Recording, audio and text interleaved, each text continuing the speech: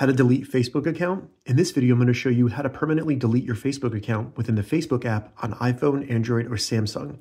And if this video helps you, please consider giving it a like and also subscribe to my channel because that really helps me out. So recently, Facebook updated their menu systems for deleting your account. So this video is up to date from the change that happened June 2025. So to get started, open up the Facebook app and then select Menu in the bottom menu of the Facebook app. Once here, you want to make sure that your Facebook profile is selected. If you have any Facebook pages or groups, make sure that that's not what's selected. So select dropdown, choose your profile, then select the gear in the top right. Once in the settings, select See More in Accounts Center. And then we just want to scroll down until we see Accounts. Select Accounts.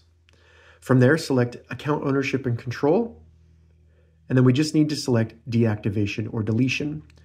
Go ahead and select the Facebook account that you want to delete. And then scroll down and you want to make sure that delete account is selected. So go ahead and make sure it has blue next to it and then select continue.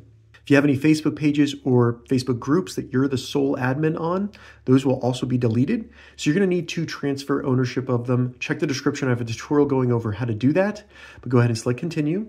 Then give them a reason why you want to delete your Facebook account, and then select continue. From there, based on what you chose, they'll try to remedy that, but go ahead and select continue. And then they'll give you some other options before deleting your account. You can deactivate it temporarily.